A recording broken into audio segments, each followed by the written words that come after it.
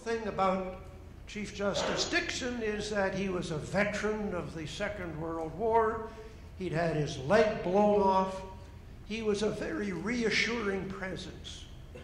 And so people can criticize judges and academics and native leaders, but an old soldier with his leg blown off, well, that's somebody whose judgment you could trust.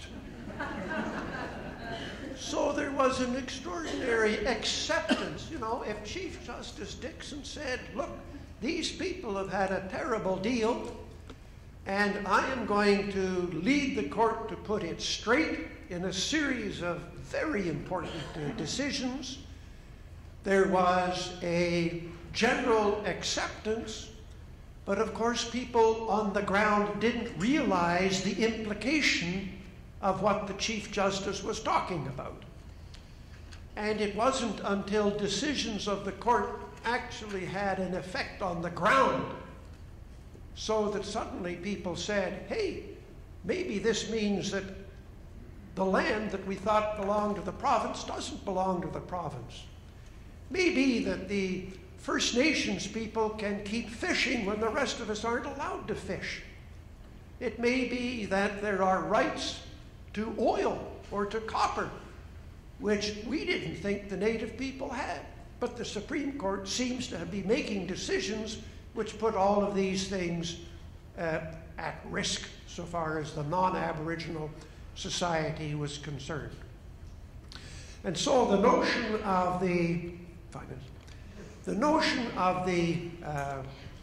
of reconciliation, which had begun with get used to it, and emerged into reconciling Aboriginal society and the Crown and the dominant society, began to evolve.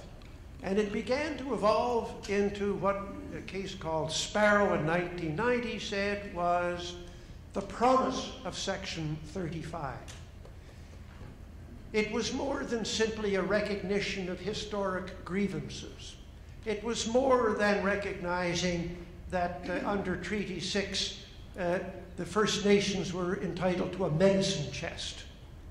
It was the broader notion that somehow Canada had to be made to work, and an important part of that was to reconcile on a community basis what the